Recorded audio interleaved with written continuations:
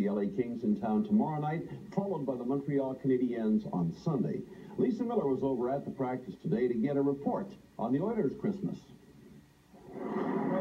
Practice officially started at 3 p.m. today, but some players were itching to get back at it after a 3-day layoff, and still others showed off their Christmas gifts. Martin, you're holding your Christmas present today at practice? Well, actually, I went before Christmas, and so lonely at home, so I went to cut the dog at SPCA, so it's been good since Christmas, that little dog at home.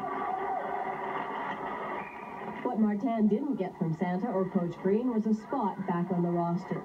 For that matter, Dave Manson hasn't yet got his voice back, but he did get to spend Christmas with his family in Saskatchewan.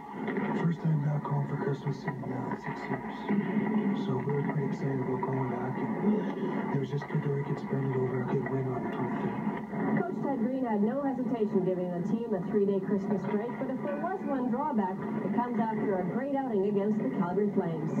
Being in the Spike Division travel a lot, I think it's very important for the team to get away from the game physically and mentally for a period of time. The only concern the coach has is that we played such a good game our last game. You wonder if we got rusty in those 3 days. I don't think so, but the benefit will be there at the end of the year. Oilers scoring leader Vincent Danfou spent his Christmas break in Toronto, but upcoming weekend games against Los Angeles and Montreal were never far from his thoughts. Well, I think it was on our mind throughout Christmas, so we know it's a big game for us coming up, and LA and Montreal are always big intensity games, and we hope to win the back-to-back games on the weekend. The Kings are here tomorrow night. Lisa Miller, CFRN Eyewitness Sports.